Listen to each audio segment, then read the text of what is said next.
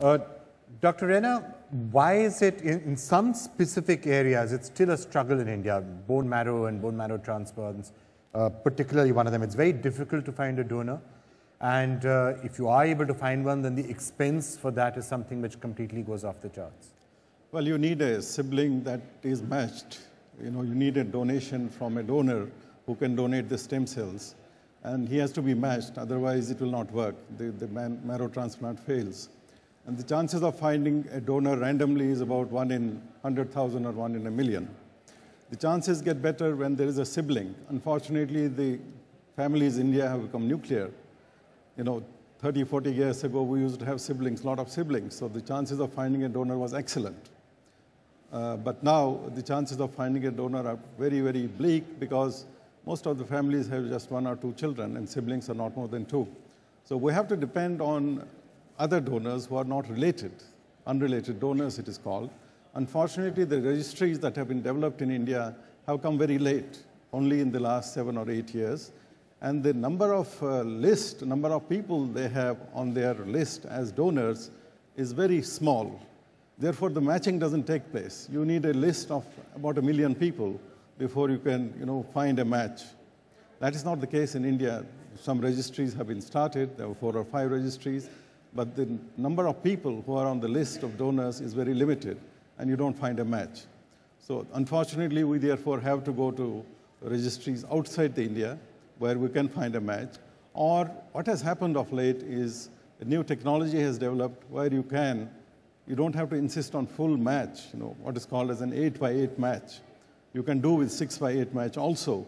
And it is easier to find 6x8 match, and technology has evolved where the results of these 6x8 match, not full match, are as good as patients who have had a full match. So things are getting better all the time with regard to this. Right. Naveen, in addition to that, when it comes to detection, the new technologies that are coming up, well, let's face it, one is the expense and the difficulty in finding, bone marrow donors and matches for that. But even in simple detection, the fact of having to go for a biopsy, to have to get all of that done, again, those procedures are expensive and very difficult and unaffordable. I was very struck by some of the new technologies that are coming up in just the last few months or a year, including one, I don't even know if you've heard about it. I think it's just really cutting edge things are just happening. But even with a blood test, you can start detecting fragments of things that are leading to cancer. Going forward, do you think detection might become cheaper and easier? Vikram, before I move to this question which you asked me, I just want to reiterate one thing, which Dr. Rana has just been speaking about. I want to implore people who are seeing the show. I want to request you all that please register yourself for bone marrow donation. Bone marrow donation is nothing big deal. Unfortunately, there are only 3 to 4 registries in India. And there are not even 40,000 registered donors who are there. While on the other hand, we require millions of them. Every year, we are losing 40,000 children of leukemia only because there's no bone marrow transplant which takes place. And when you are donating so many places, why not bone marrow? Just go and get yourself registered. There's nothing big in it. They'll just take only a buccal smear and a blood maybe. And even while donating bone marrow, it's nothing big which is required.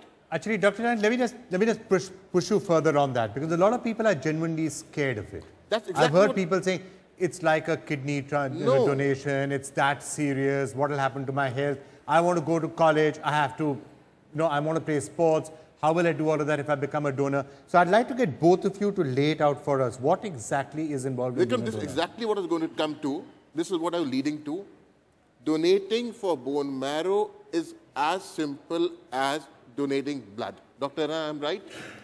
Yeah. You just have to give the donor, supposing the donor gives his buccal smear or something, chances are, if it is a matched, unrelated donor, as you call it, then the person who's going to donate, he'll be given an injection of something called a granulocyte stimulating factor, and then, like what you do in a platelet donation, something like that. Okay. The blood will be taken, stem cells will be taken out, and they'll be sent. There's no side reaction. It's a simple enough procedure. There are 2 steps. One is registration process, that you register with the agency that collects the information. There's no blood donation involved at that time. Only when you find a match with somebody, you know, you take a buccal swab, keep the data in the file or in the computer. When you find a match, then the technology has changed so much, the donor doesn't have to undergo bone marrow aspiration in an operation theater. You know, they can be given growth factors for 4 days, and it's like a blood donation. That blood is removed from his body and dealt with accordingly and given to the recipient. Okay. So the donor doesn't lose anything, and the blood that cells sort of awareness regenerate is all the something time. important to get out. I'd like to just They regenerate all the time, the blood cells. speak on this, because what we started was a platelet donation drive. And we realized that people were not aware about what platelets were, and it was again that fear of, you know, how are they going to take it out and what is going to happen. So we started creating an awareness through colleges just for Tata Memorial Hospital, because children were dying because of lack of platelets, not because of the cancer, but because of infections which are coming in, and they had no relatives here who could come and donate, and they just could not find enough platelets.